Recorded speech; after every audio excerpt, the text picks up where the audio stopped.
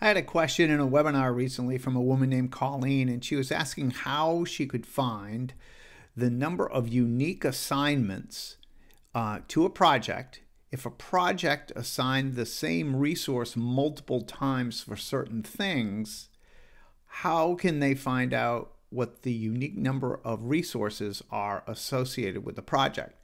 So every time an assignment is made, if you totaled them up, there could be more assignments than there are unique people. The people live over here, the project lives over here. There's a relationship diagram that kind of shows the foundation of what we were talking about. Projects have assignments and resources are assigned. Now, we banged on this for quite some time, and it was a conundrum as to what we were going to do.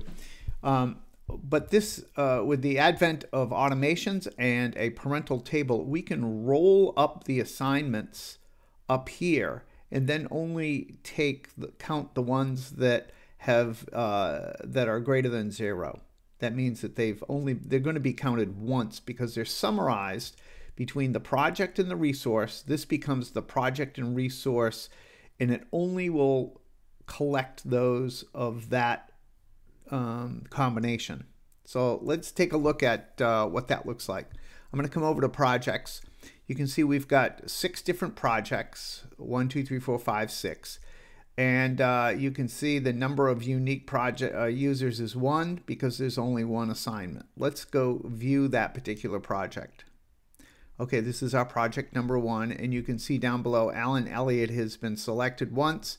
And this is the unique grouping, and this is the total grouping. So let's add Alan again. We add an assignment. We'll come over here and select Alan Elliott again, and we'll say save. And now it doesn't, so you can see the number of unique users is still 1, but there's 2 assignments. Let's add another assignment, and this time we'll select someone else. We'll Antonio Friedman. And then we'll hit save. Now this happens very quickly, and some of the time you have to refresh the browser to actually see it. You see this number of unique projects? It says 1. Well, really there's 2. We have to refresh the browser because our automation is happening so quickly. It gets back here, and you'd think that it made a mistake, but it has not. So now we have 2 assignments, 1 and 2. And if we add Antonio again, or let's add an extra third one here, Cameron Knight, for instance, and save. And we'll come back to the project. You can see we have 1 cluster, 2, 3 people it should be. I know this says 2, but there's 3 listed here. Let's refresh. That calculation is so fast that we don't see it yet until we refresh. Okay, how does all this happen? Once we have an assignment here, and we'll go over to this assignment. We're bringing in the user's identity here, and we also have the project ID here. So the combination of this and this together, and we probably should look at one that exists already.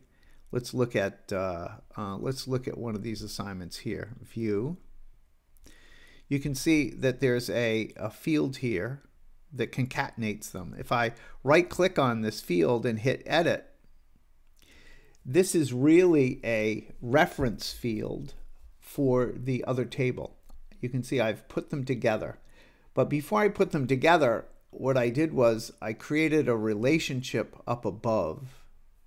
This is that, let's go back to the relationship diagram for a second. I added this table, and I brought down the identity here, the reference field. I wanted it to plug into the combination of this and this, so that this record up here would be able to summarize up how many times an assignment with that combination happened. Now, how did this record get created? Every time I create an assignment, if there is no parental record, I have an automation wake up and create the record up here. And then the reference field down here is a formula that's looking at the combination of project and resources together so that they're always hooked up to their parent. So let's take a look at the automation. So I'll go into settings. We'll come down to automations and we'll view that. So once again, whenever a record is made in the assignment table, and it's going to say this, and if the project, now this is the key, not the key field, but the record ID is brought down from that parent table. If it's blank, that means there's no parent record yet. So it says, okay, we're ready to trigger something which says, take the value of the project user ID and put it up there into the parent, the project ID user field. And that becomes the key field up above. All right, so we're passing the value from the child and creating a parent record. And now let's go see what happens here. We also have a relationship where projects have project ID users.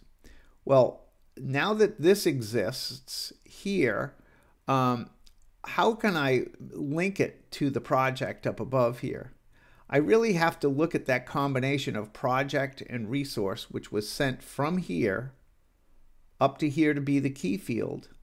And then I need to create that relationship and edit the reference field and strip off the user information and only connect it with the project information. I know that's a lot of stuff to talk about. So I'm going to go back to this table for a second. And let's look at a typical record here.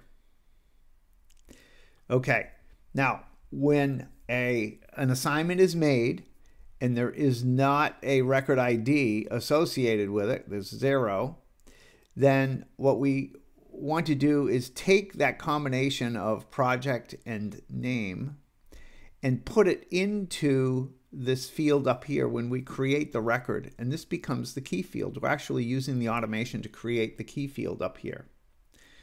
Okay, so now let's, that's very helpful. What we need to be able to do is, you can see this related project. This is the reference field of this project. Notice the 1 here.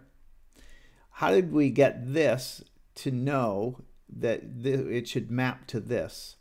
If I look at this reference field and edit it, what it says is it's a formula that's looking at that project ID user and finding the left side of it and inserting it in here. This was a regular field that I clicked change type to formula text, and I changed it to the project ID, which is the left part of that concatenation.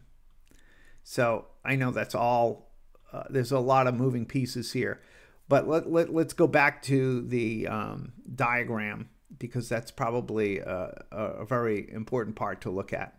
So we have a project number 1 and a user over here. Now, you can't concatenate a user and a project together to make that field.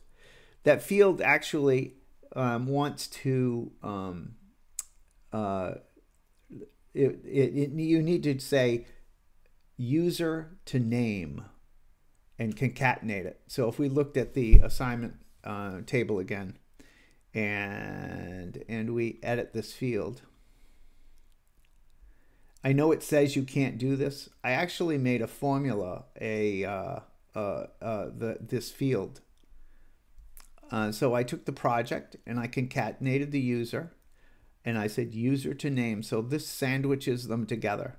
And when this record is created, if there's no parent already that's connected to it, then it goes up and creates that record that lives up here. And it strips off the project identifier and by formula links it to the reference field that goes to the project. And now what I can do is look at the relationship between project and project. We'll look at that relationship here. And this is where I say, I would like to see the number of unique users. Click. This is the summary field. And I'm saying, I want to know the number of records up above. That's the collection of those combinations where the number of assignments is greater than 0. That's the summary that comes up from the user field. So it's definitely a long pull, but the idea that this information isolates this and this. So how do you find that unique information? You end up having to summarize it up with something from each of it, and then stripping it off and then counting only those that exist.